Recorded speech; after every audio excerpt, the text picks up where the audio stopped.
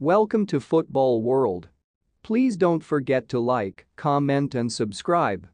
Barcelona and Bayern Munich are currently negotiating the transfer of Polish marksman Robert Lewandowski, and there isn't actually that much distance between the two parties.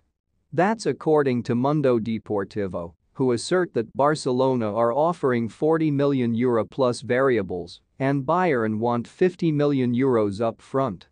Bayern aren't budging on their position, and German journalist Raphael Honigstein has said that the reason for this is the fact that Bayern aren't confident Barcelona will exist in a couple of years and therefore wouldn't be able to complete the conditions.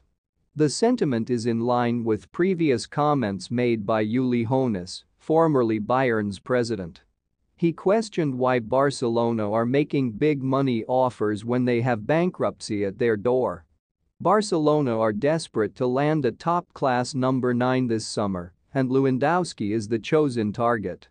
The Catalan club are keen to replace Lionel Messi's goals, and the Pole can do it.